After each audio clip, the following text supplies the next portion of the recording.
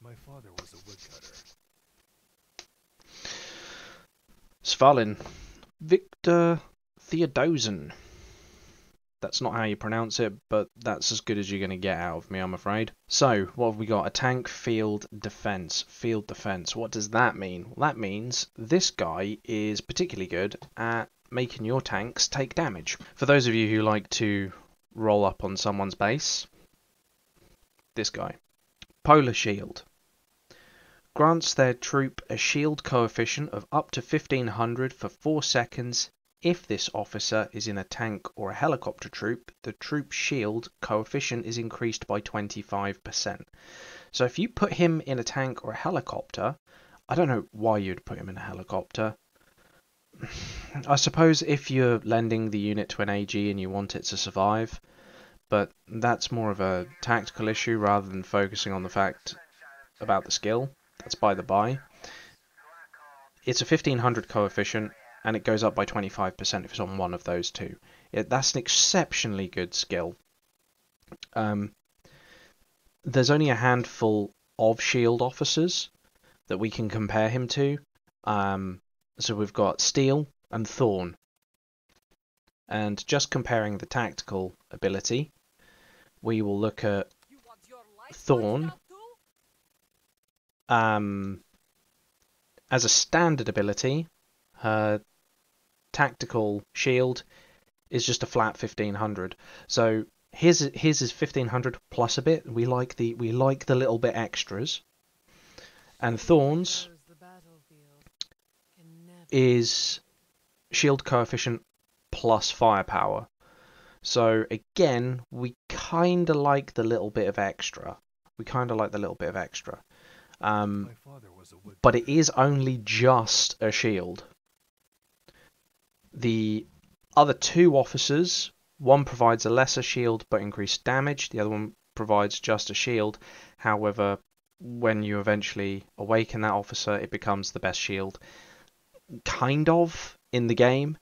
So this one's kind of hard to score as a tactical ability, because on the one hand, it does what it says on the tin, and it gives a little bit extra, so I want to give it a 4.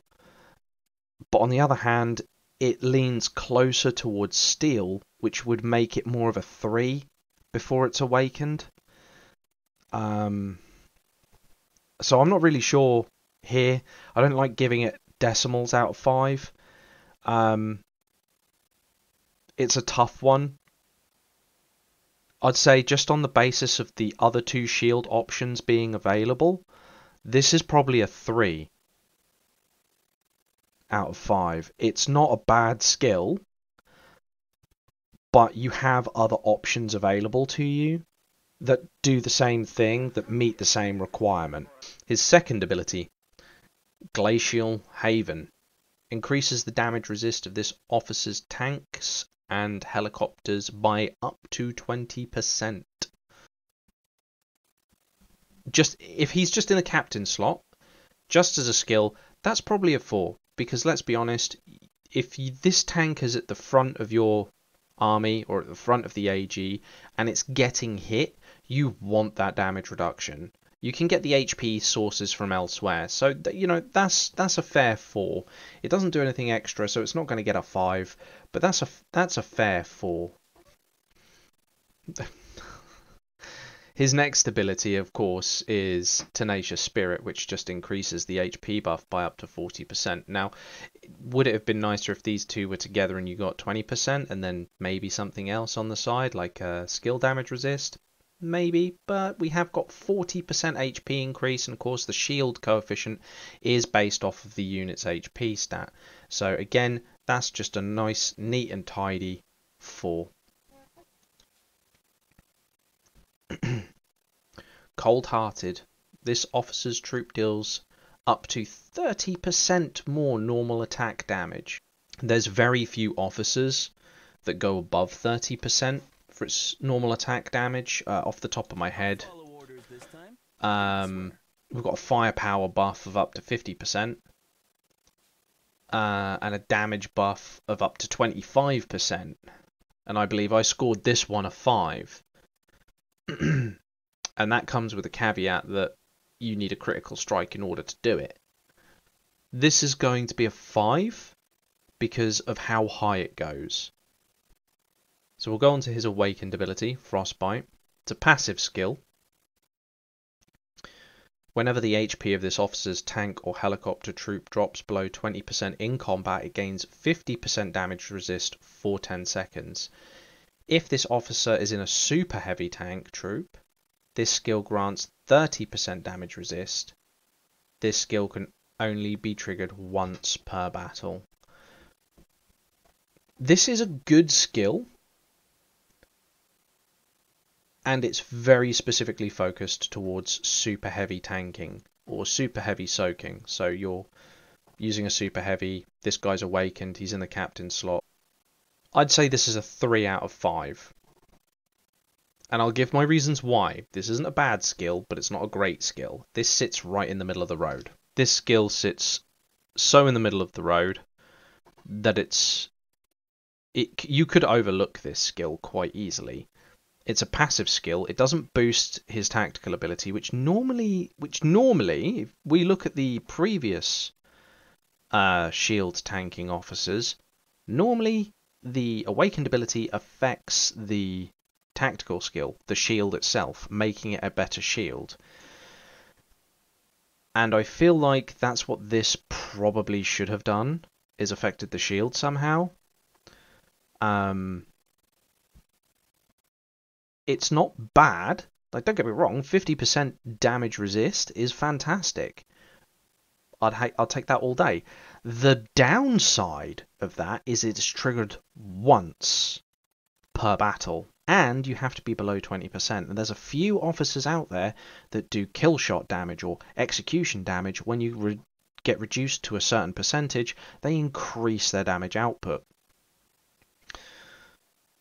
And I suspect this is designed specifically to counter that. But the problem is it only lasts for 10 seconds. You know, you could have Thorn and Spanner, and you'd gain health back, and you would have a shield. You're still getting a shield with him. I don't know. I don't really like this, but I don't hate it either. This is so very specific. The only time I can really consider this being amazing is if you are attacking another person's base and it's easy to reset and it's easy to reinforce the super heavy.